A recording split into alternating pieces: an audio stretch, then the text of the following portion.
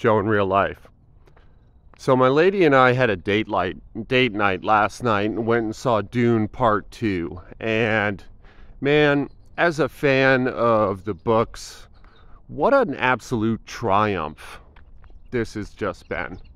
Like, you may not know the lore of Dune, but it's an ecological sci-fi, meaning that, you know, the science fiction aspect takes place with nature more so than technology. In fact, it makes a deliberate effort to downscale the technology in favor of ecological kind of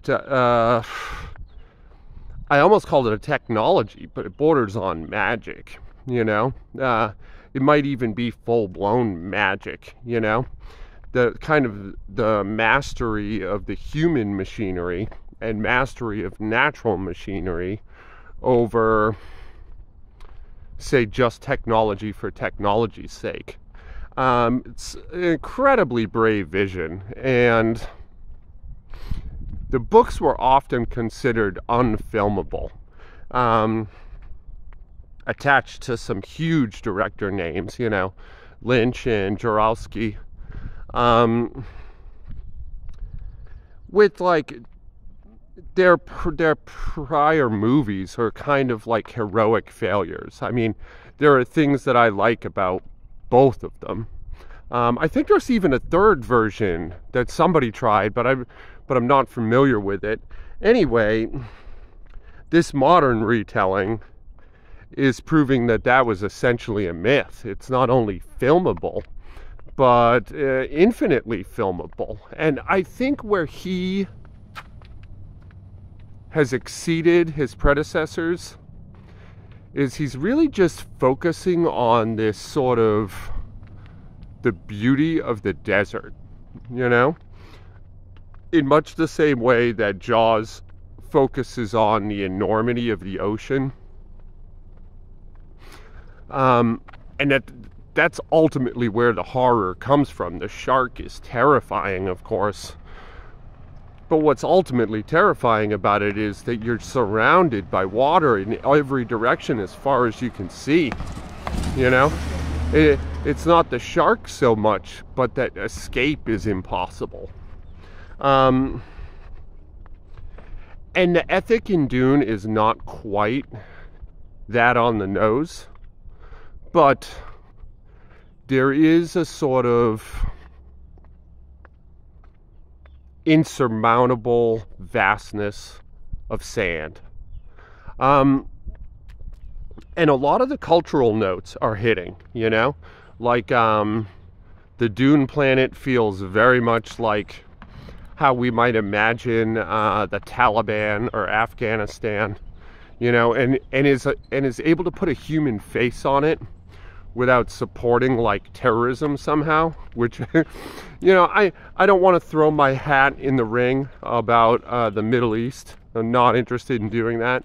But it is interesting that he's able to thread that needle, you know? And the Atreides are kind of like the West, just thousands of years in the future. And the Harkonnen are kind of like what we kind of bastard imagine hybrid of like Nazi Germany spanning over to, you know, Soviet Russia, Stalinism, just taken to an extreme, you know, right down to their heavy discipline and like undercurrent of fetish culture. Not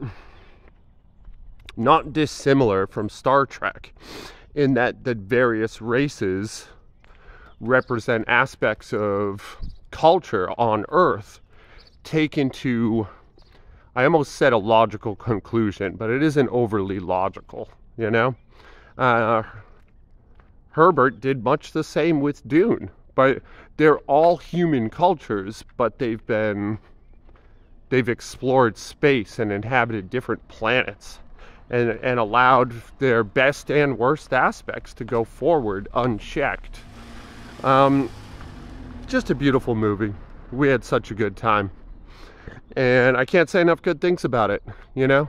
Go see Dune. It's well worth the 3 hours and change runtime.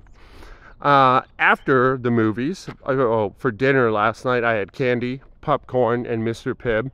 So that was bad for me. And then I came home and I squatted, and I didn't film it. I apologize. I had it in me to do a workout, but I didn't have it in me to film. I don't know why that is sometimes. It's usually at night. This is just my warm-up today. I put it at 2x speed. I did a little yoga, and I'm going to do a little something else, probably some kettlebell swings. But first I'm going to do this voiceover, have a little chat with you all about Dune. I'm sore today, but I'm not destroyed. And overall, I'm just feeling good about life. You know, I'm a little overworked right now, but that's it for complaints. Like, I'm happy. And that's a good feeling. You know, I had some suspicious activity on my bank account, and I was like, Jesus, did I get hacked again? This is like the 4th time this year. And I went on, and $200 was added to my account from my new employer. I don't exactly understand why, but Jesus, what a nice shift that is, you know?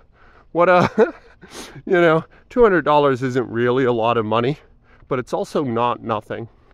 And what a nice change, and what a nice statement of these new times. Anyway, this is Joe in real life. I love you guys. Be good to each other today. Something real tomorrow.